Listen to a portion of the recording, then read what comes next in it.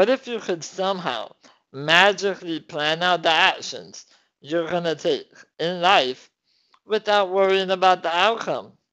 Wouldn't the outcome be the same or even better than if you would have worried about it?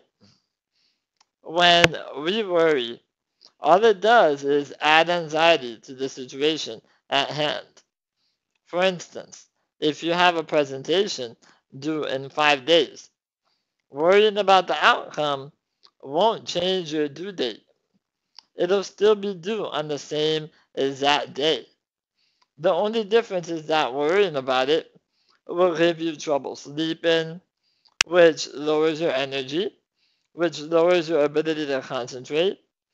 You end up feeling like you're not prepared, which makes you over-prepare, which further takes away time from resting enough hours. This makes you nervous and insecure the day of your presentation, which lowers the conviction in your tone of voice.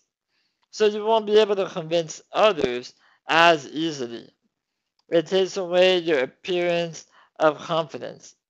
People will think that you don't know your stuff, even if you do, resulting in a pretty horrible presentation. The formula of not worrying about the outcome was not invented by me. This formula is even in the Bible. Go to Matthew 6, verse 25 through 34, and God Himself is telling you not to worry about tomorrow. He did not design us to worry.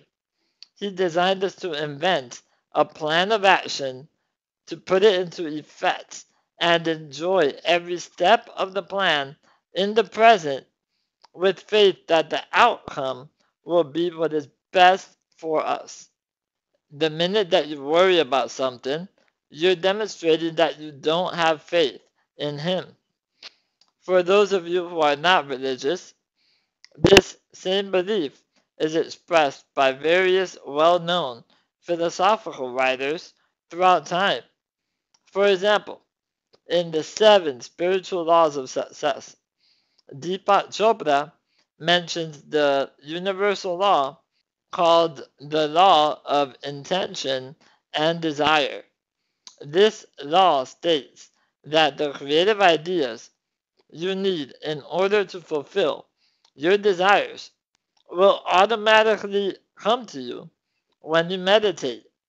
Therefore, you don't need to worry. Just meditate and use the creative ideas that come to you in order to design a plan of action and put this plan into effect with faith, not with worries.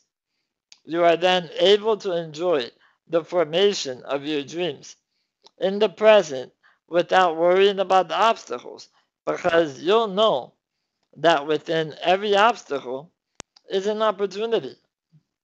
If you're still not convinced, there's also a Buddhist philosophy called Zen.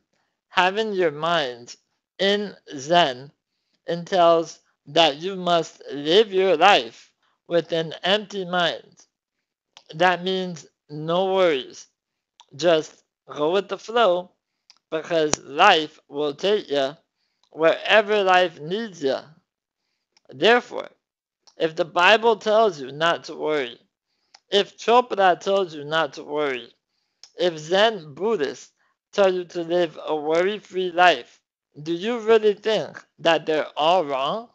If you're filled with anxiety right now, and you've worried throughout your whole life, don't you think it's about time that you try a different strategy? Design a plan of action and enjoy the formation of your dreams in the present with faith that whatever ends up being the outcome of your actions is what is best for you. You have nothing to lose. Try it out. I dare you.